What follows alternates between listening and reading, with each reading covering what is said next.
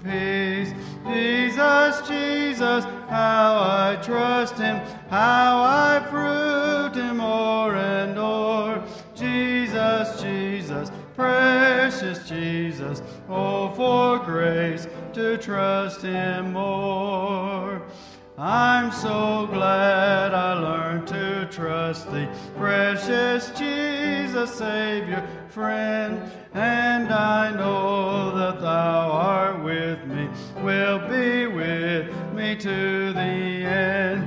Jesus, Jesus, how I trust him, how I proved him o'er and o'er. Jesus, Jesus, precious Jesus, oh, for grace to trust him more. When Melanie came a little while ago, I asked her next time she comes to bring a song with her. Well, she didn't last time, so I told her next time she comes, bring a song with her. So she brought a song with her, so Melanie, come sing it for us.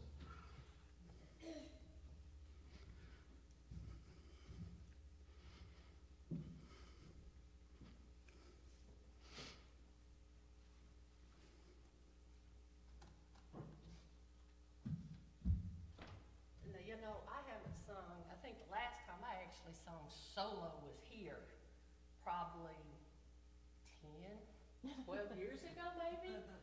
No, I'll take that back. I think y'all had a fifth Sunday service, and I sang a little. So y'all bear with me because I'm a little nervous, and I'm gonna tell on Joan. So if I start looking at Joan and making faces, she said if I got nervous, just try to look at her and make faces. So that means you need to come more often and sing. There you go. Y'all bear with me.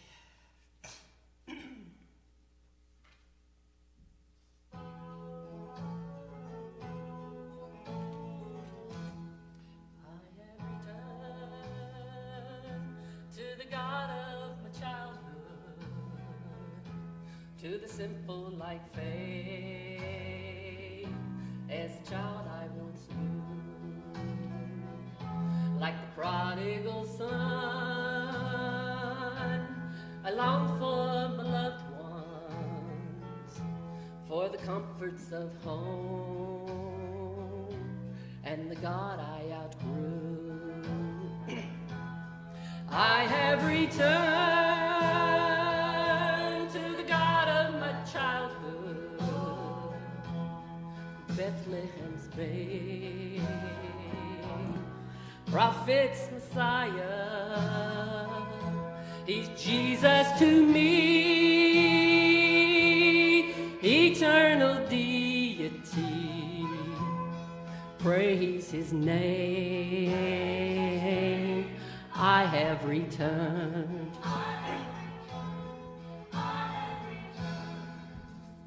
I have returned to the God of my mother with unfailing faith for the child of her heart. She said, bring him up in the way that you want him. Thank God when he's grown, he'll never depart. I have returned to the God of my mother. I learned on her knees. He's the lily of the valley. He's Jesus to me, eternal deity. Praise his name. I have returned.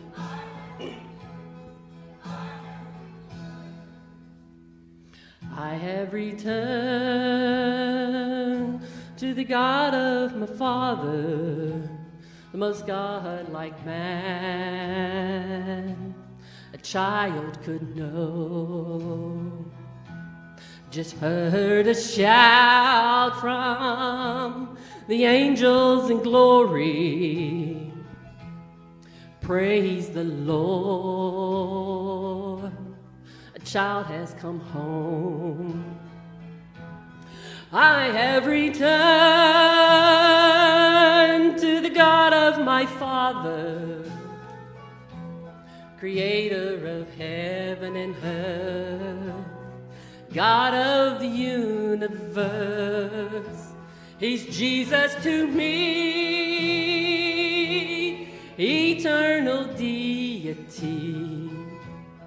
Praise his name. I have returned.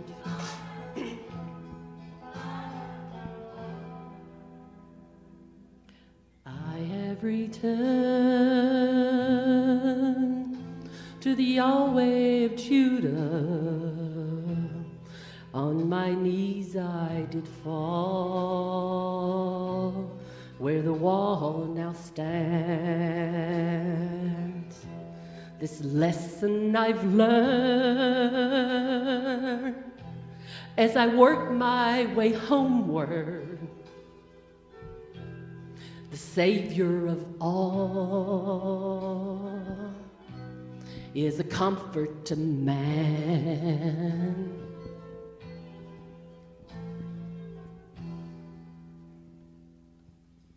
I have returned to the father of Abraham, shepherd of Moses, who called him the great I am. He's Jesus to me, eternal deity. Praise his name. I have returned, I have returned.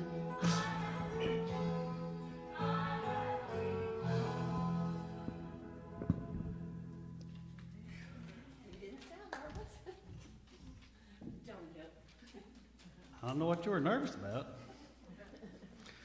So I'm glad you returned, and you can return anytime you want to and come sing for us. Beautiful song. I can't say I've ever heard that one. But it is a mighty God that we serve that she was singing about, number 672. What a mighty God we serve.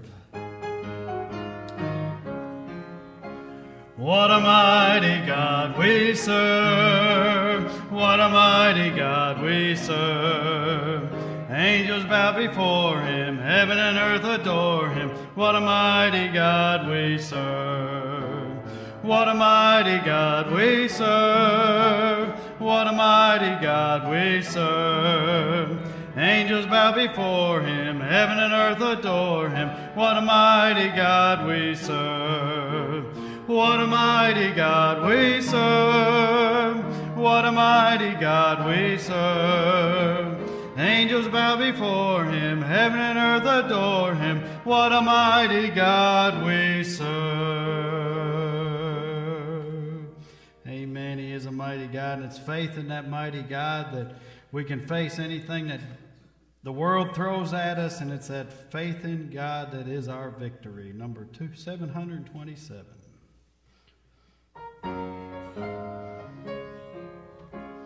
Encamped along the hills of light, ye Christian soldiers rise, and press the battle ere the night shall veil the glowing skies. Against the foe in vales below, let all your strengths be hurled. Faith is the victory we know that overcomes the world. Faith is a victory, faith is a victory, oh glorious victory that overcomes the world. His banner over us is love, our sword the word of God. We tread the road the saints above, with shouts of triumph trod. By faith like a whirlwind's breath, swept over all the field. The faith by which they conquered death is still our shining shield. Faith is a victory, faith is a victory, oh glorious victory that overcomes the world. On every hand the foe we find, drawn up in dread array. Let tents of ease be left behind, and onward to the fray. Salvation's helmet on each head, with truth all girt about. The earth shall tremble neath our tread, and echo with our shout. Faith is a victory, faith is a victory. Oh, glorious victory that overcomes the world. To him that overcomes the foe, white raiment shall be given. Before the angels he shall know his name confessed in heaven. Then onward from the hills of light, our hearts with love aflame will vanquish all the hosts of night in Jesus' conquering name. Faith is a victory, faith is a victory. Oh, glorious victory that overcomes the world. This morning in our time when we normally have special music, and I want to take this time once again. Flo's going to play a little, and I just feel we need to pray. We need to take time to pray. We haven't been meeting on Wednesday nights. I miss that time that we have together in prayer, but there's a lot we need to be praying about. We need to pray for the people we know who are lost souls that need to come to the Lord. We need to pray for the people who have strayed from the Lord and need to come back to Him. We need to pray for our Supreme Court and the decisions being made here on Roe versus Wade coming up soon. We need to pray for the states that are trying to pass laws to actually commit infanticide and kill babies up to 28 days after birth. There's so much that's happening in our world right now. And Christians need to be on their knees and praying. God says, I've got it. I know what I'm doing. I'm taking care of it. But He says still He wants us to petition Him. Not so we can ask Him to do things, because He already knows what He's going to do. But how are we going to know how He's working if we haven't approached Him to ask Him to take care of things? There's things happening in the world that God's doing and we don't even see it, because we haven't asked the Lord to get involved in it. So let's go to the Lord in prayer this morning.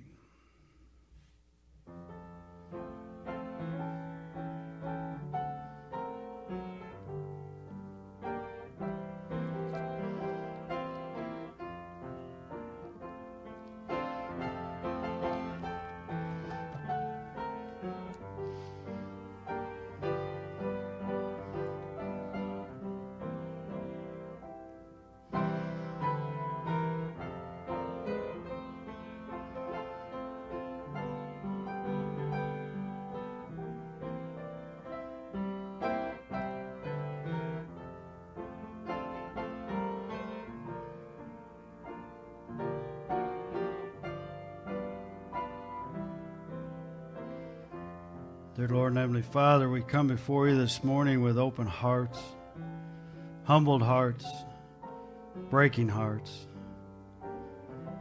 Lord, there's things happening in this world weigh heavy on my heart. Lord, I know it's all signs of You returning, and it's things we're supposed to know are going to happen. But Lord, You also ask us to pray. Lord, I serve a God that's alive and over His creation. And You ask us to approach Your throne of grace humbly as believers. Lord, there's so many people who I hear, well, I'm going to pray, Lord, for You, and they don't live their life as if they've even surrendered to You, so the Lord doesn't even hear what they say. Lord, I pray that my life is cleansed enough, worthy enough, that I've repented of every sin that's in my life that You've showed me, and that I'm surrendering fully to Your will. And Lord, I ask You to hear my humble cries this morning and those of the hearts of the ones that are here. Lord, there's a chance that You would convict the hearts of those in our Supreme Court to overturn the greatest injustice against You that has ever been done. So many babies taken from this world And Satan's laughing because he knew one of them was a great evangelist or somebody that could reach that one person.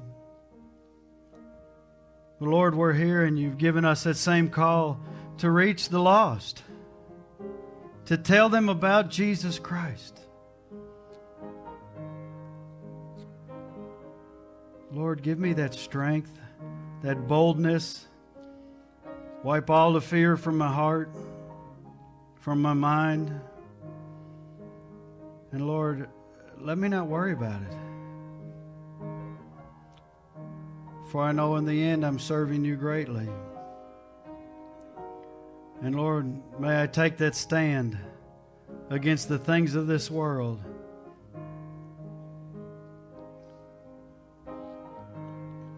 Lord, I'm getting tired of hearing Satan laugh because churches are emptying. Worship's not happening.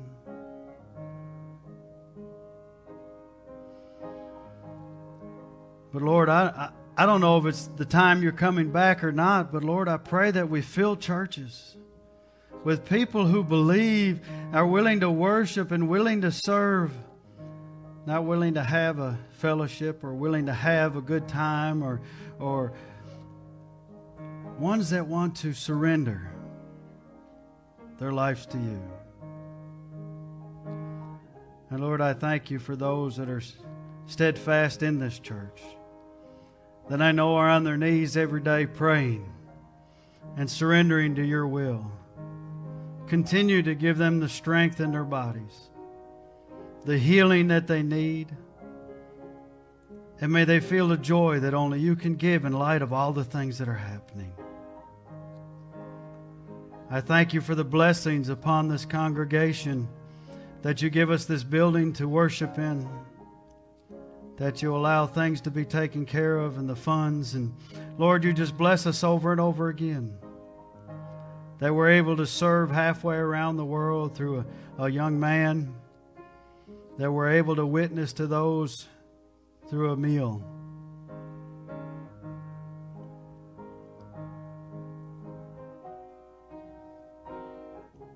But Lord, my heart breaks because there's so many people that I know that have stood up in a church and proclaimed their love for you, and that love has waxed cold. Lord, I pray that your Spirit convicts their hearts so that they're so unrestless they can't sleep until they realize that it's grieving the Spirit's soul if that Spirit's in their life. Or, Lord, that they realize that maybe they never truly surrendered their life to you.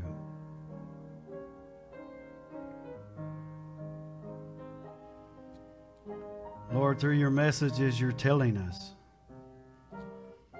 But Lord, give us that boldness that we don't let it stay here in this church, that we take it out to this world.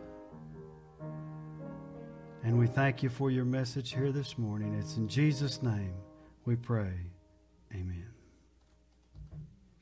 So this morning, Psalms 26. We'll continue back in our study of Psalms.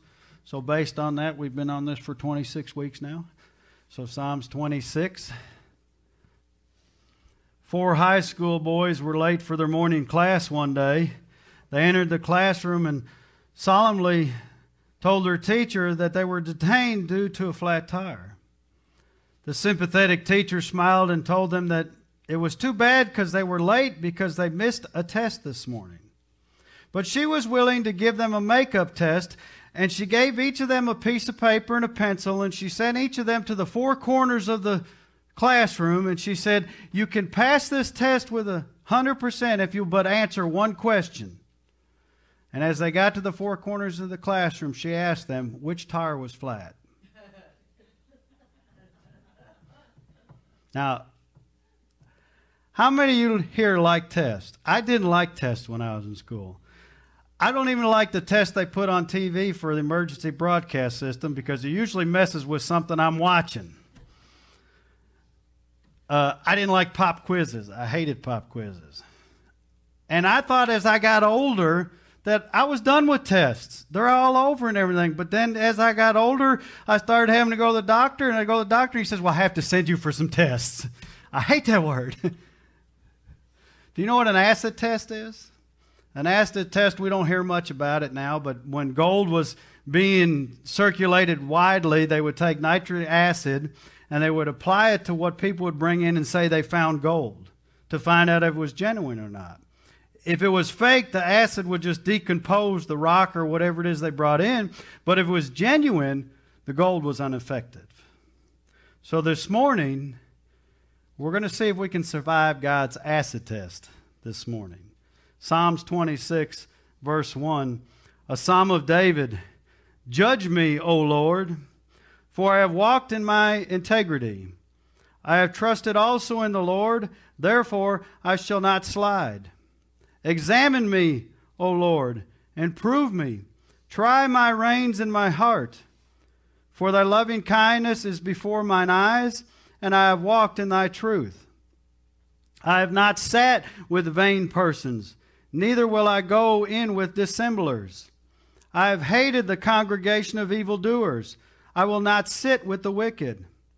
I will wash mine hands with innocency, so will I compass thine altar, O Lord, that I may publish with thy voice of thanksgiving, and tell of all thy wondrous works. Lord, I have loved the habitation of thy house, and the place where thine honor dwelleth. Gather not my soul with sinners, nor my life with bloody men, in whose hands is mischief, and in their right hand is full of bribes. But as for me, I will walk in mine integrity.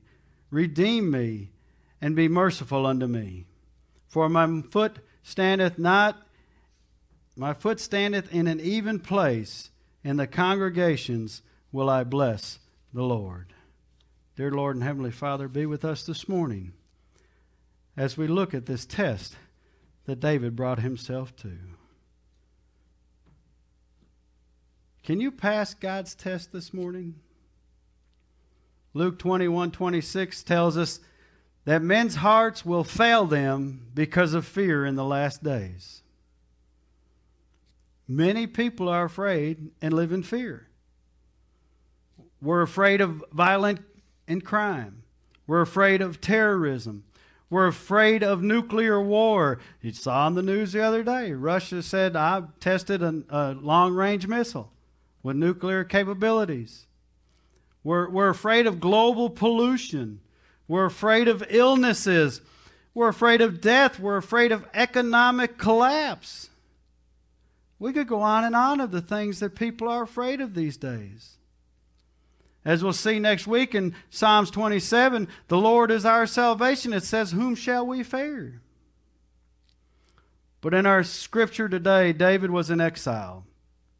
He was being pursued by King Saul. Even though David knew that he was the next king of Israel, he would not lift his hand against Saul.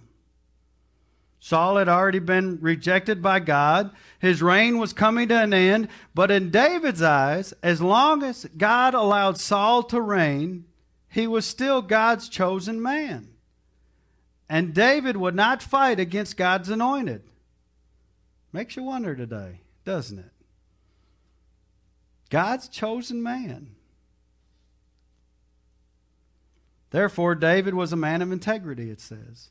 Integrity meant that David could be as steady as a rock in his obedience to God, no matter whether the circumstances were in his favor or not.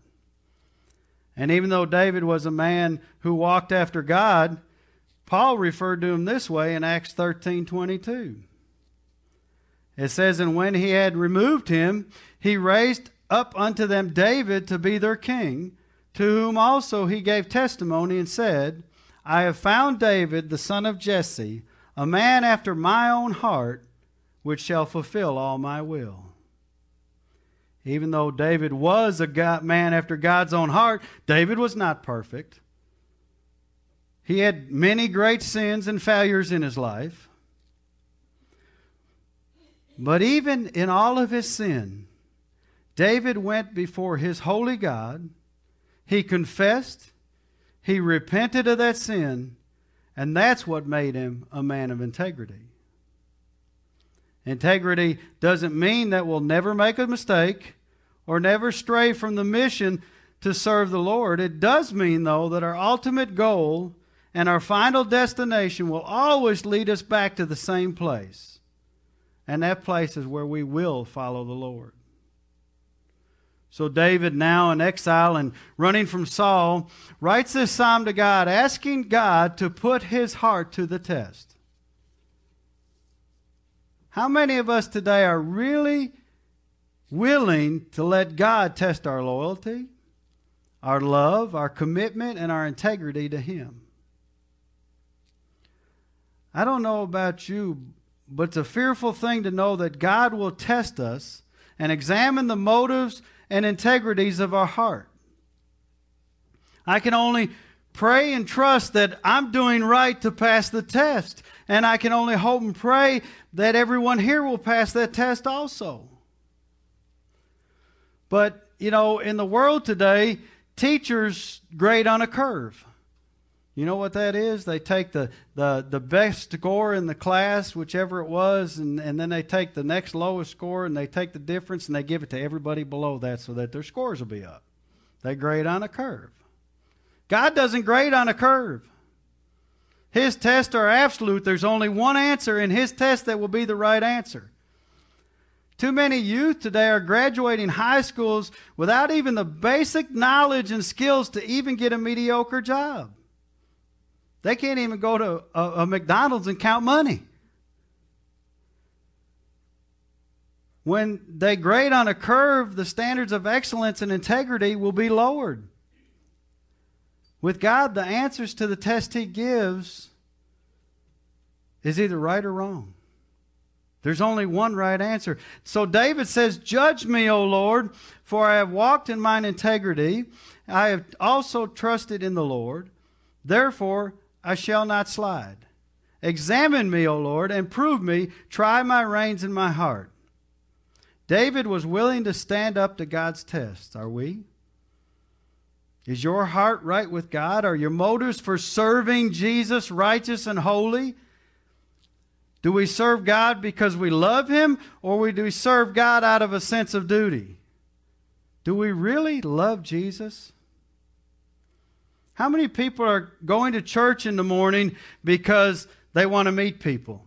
They want to fellowship. They want to show how godly they are. Are you coming to church because you want to praise Him, worship Him, serve Him, and serve His people? It's a wonderful thing to be faithful to God and to work faithfully in a ministry that God's given us.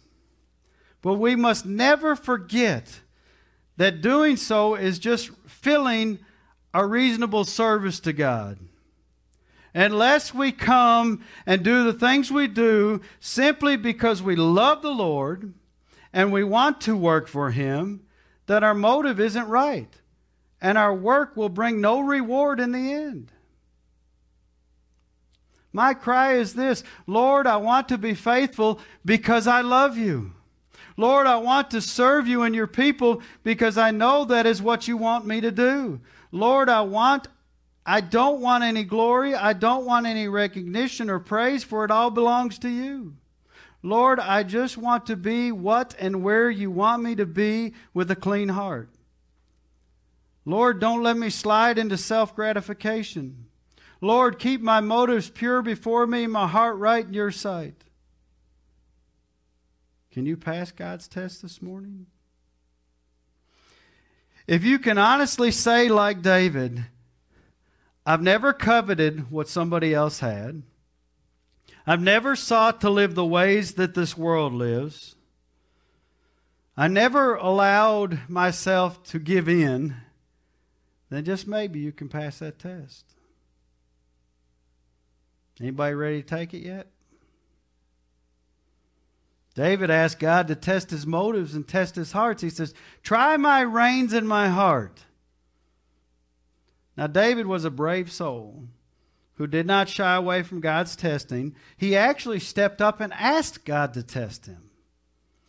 Are you willing to let God try your reins this morning? Do you know what reins are? If you ever ridden a horse, you know what reins are. If you've ever driven a horse-drawn carriage, if you ever watched an old Western movie, you know that reins are the steering wheel for the horse. That's simple. It's what is used to allow the animal to go the direction you want it to go and to move along.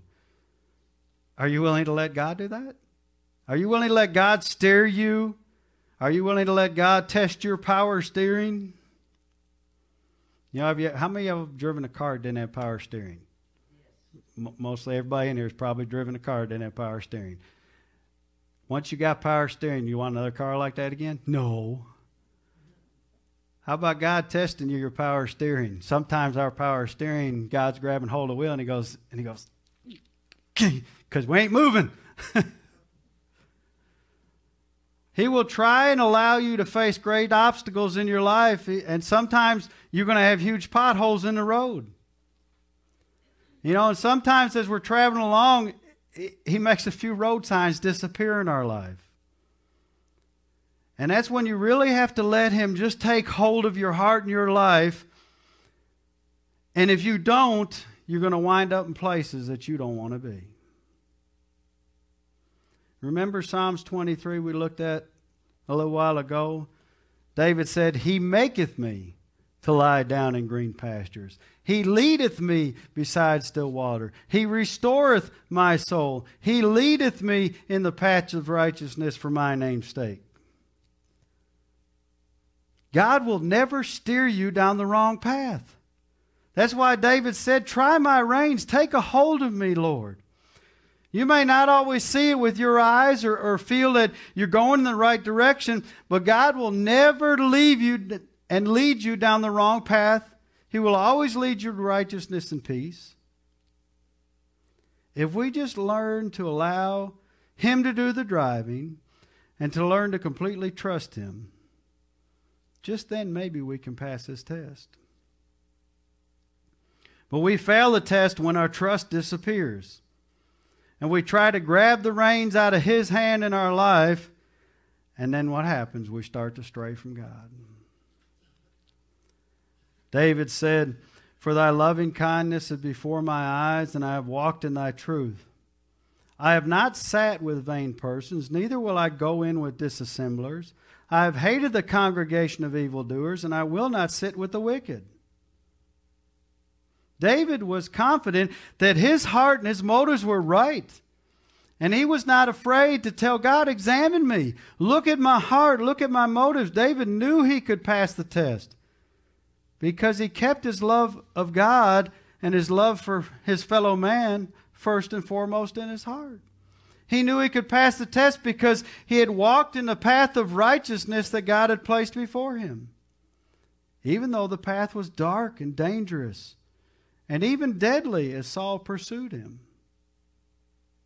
David knew he could pass the test because he kept away from all those who would lift his heart in pride through their vain praises of his leadership ability. David knew he could pass the test because he had not listened to the voices of those men, those in his own rank who would encourage him to attack and destroy Saul and take what God had already said was his anyway. David knew he could pass the test because he would not listen to those voices that would bring about war and strife and disunity in the nation of Israel. David knew he could pass the test because he hated sin in any form, whether it was in his own life, as in army's life, in the camp of his enemies. He didn't matter where it was. David knew he could pass the test because he would not listen to the advice of the hearts who were not right with God, no matter how logical or reasonable that counsel seemed. So how do we prepare ourselves for God's test? First thing you must do is keep yourself unspotted from sin in the world around us. David said, I won't even go into it. Walk in holiness and sanctification before the Lord. Don't allow pride to rise up within your heart and convince us that we have the right Isn't that what this world's doing? We have the right. No, you don't. You have the right to do whatever God has in plan for your life. Don't allow Satan to convince us that we need to hear the voice of reason. We need to hear the voice of God. You know what Satan loves the most to sow? Discord. Whether through direct spiritual intervention within our heart and our mind, or through our friends, our family, and associates. He loves it. He loves to sow discord, to make us think that we're right and everyone else is wrong. He loves to sow discord to make us think that we've got it all figured out. And he loves to sow discord because he makes us start pulling our own reins and doing what we think's best instead of what the Lord and the Holy Spirit wants us to do. So David says in verse 6, I will wash my hands in innocency so that I can compass thy altar, O Lord, that I may publish with the voice of thanksgiving and tell of all thy wondrous works. You know, I think they had COVID back then because washing hands was frequent for the Jews. It was something they did. And it wasn't just to cleanse themselves. Sometimes it was to say that they declared innocence of wicked deeds. Look at Pilate. Pilate did so when he protested innocence in the maltreatment of Christ. He said, I wash my hands of this matter.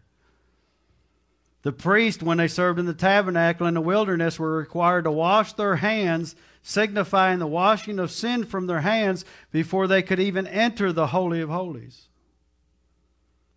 David knew his hands were innocent and that he was cleansed from sins of rebellion and hatred against Saul. He wanted God's test to show that he was right. And where did David stay? He stayed around God's altar. He placed his confidence and trust and respect in that awesome God of Israel, who is able to deliver and perform that which he always promises. David stayed right with God. He stayed on his face before God in prayer and in confession and allowed God to steer his thoughts and his heart. David's testimony was intact. His salvation and innocence were not compromised. He remained faithful and true. Therefore, he was not afraid of God testing his heart. Well, we know later on David fell. But he repented. He knew he fell. He knew his heart was separated from God. He could testify God's mercy and love because he personally experienced it. It wasn't just head knowledge he had. He knew it because he had that personal relationship, and in his heart he knew. How can we witness to somebody something we haven't seen, felt, heard, or know firsthand? If we witness something that we don't know firsthand, what is it? Gossip. Well, I heard there was a wreck down here and this happened. Do you know that happened? Well, no, that's what I heard. But if you were there and saw it, you know firsthand. So how can we tell others about the Lord Jesus Christ unless we know him intimately? How can we lead others to the testing of God on their hearts if we haven't passed the test ourselves? The Lord is testing our world right now. He is testing to see who is worthy to be with him and who's just giving lip service. When you have passed God's test and you know that your heart and your motives are right, it's not hard to tell others the right answers so that they can pass the test also. But if we can't pass the test ourselves, how are we going to help others do it? David said, Lord, I have loved the habitation of thy house and the place where thine honor dwelleth. Gather not my soul with sinners, nor my life with bloody men, in whose hands is mischief, and their right hand is full of bribes. So here a question arises. Why do we come to church? I hope you come here because you know that the Lord will meet us here in all of his glory, and that you desire to be in His presence, and you desire to be in the presence of other people who know Him just like you do.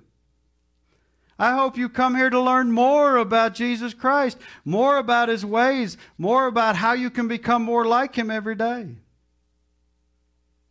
And if you come to church for the right reason, then you'll have the same attitude that David had when he wrote Psalms 122 that we'll see.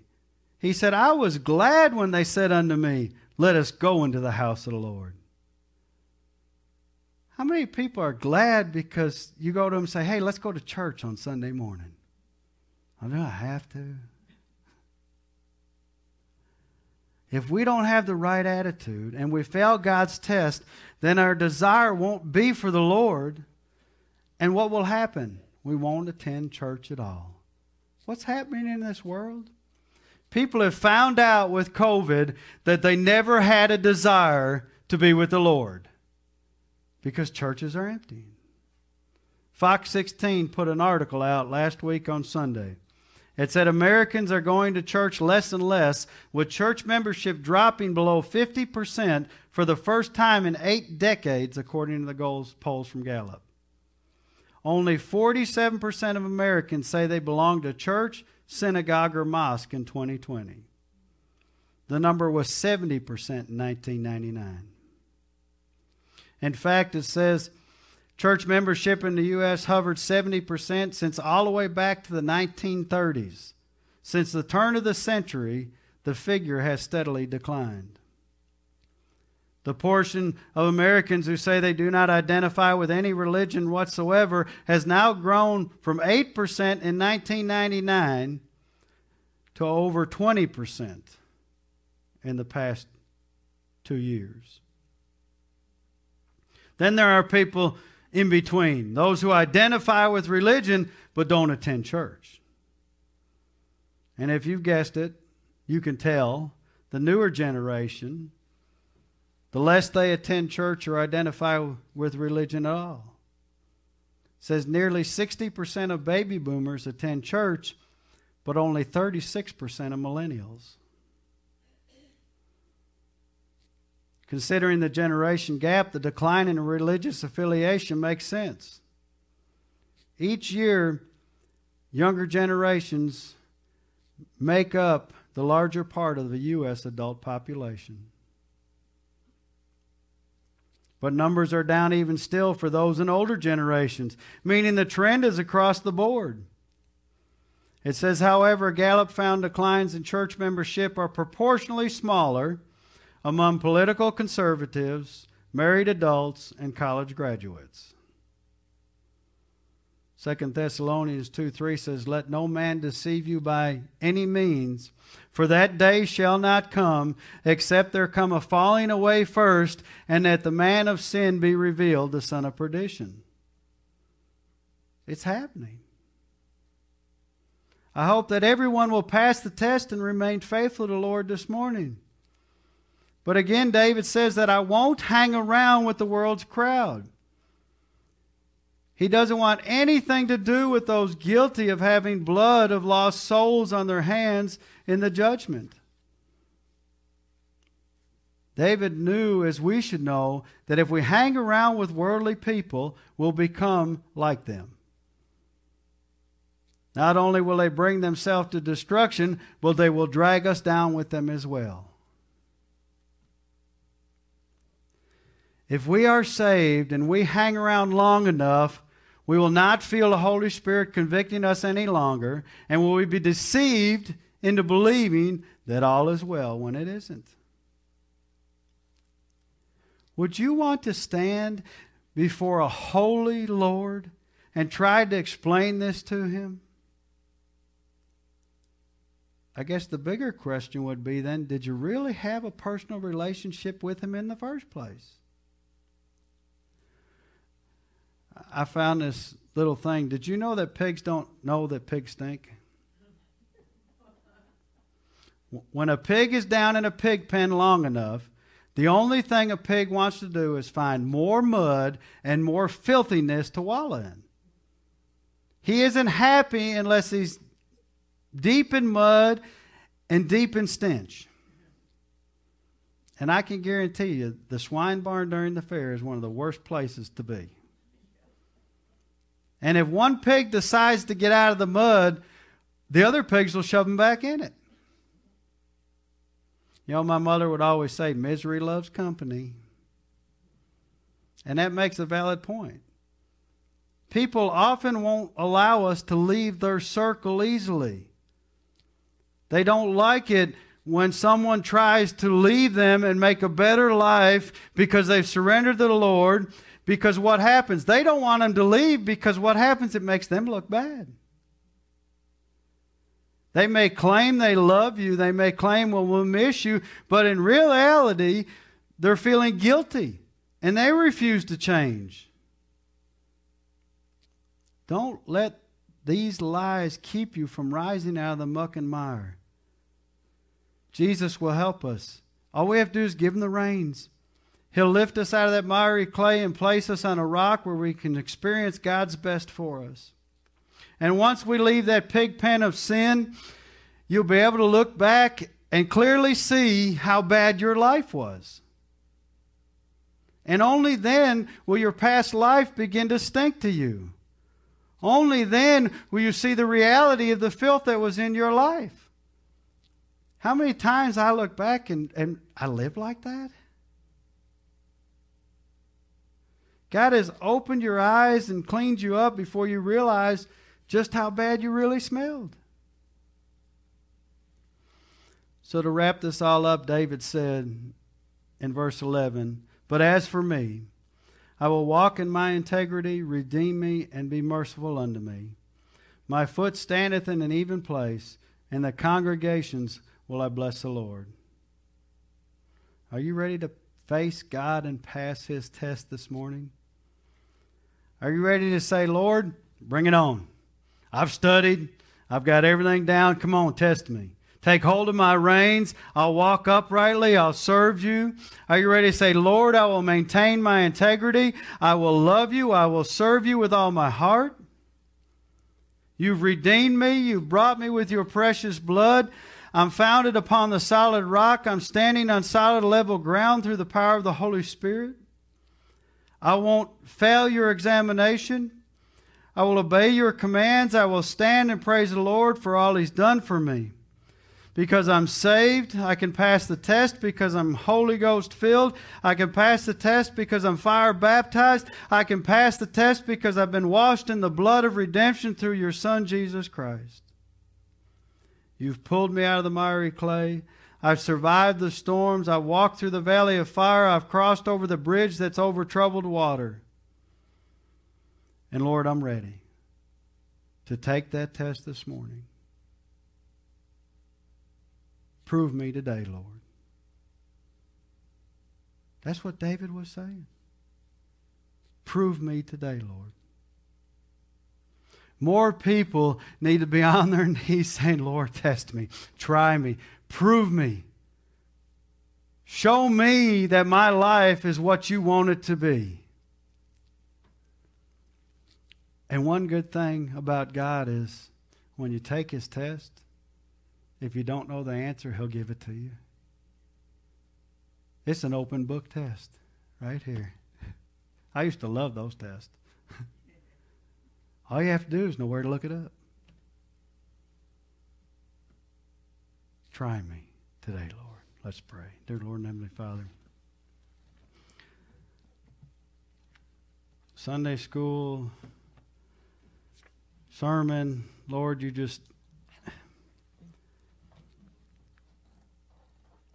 Why such a small congregation to hear this, Lord?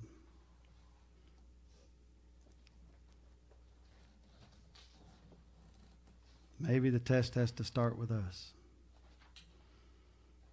Maybe there's somebody else we need to reveal this to.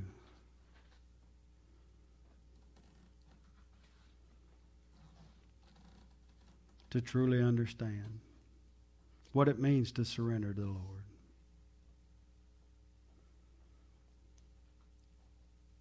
Lord, may I fully surrender to you this morning.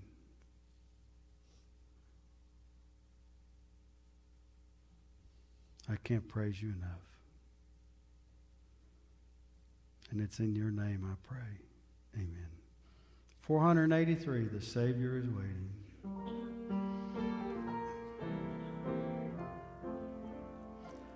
The Savior is waiting to enter your heart. Why don't you let him come in? There's nothing in this world to keep you apart. What is your answer to him?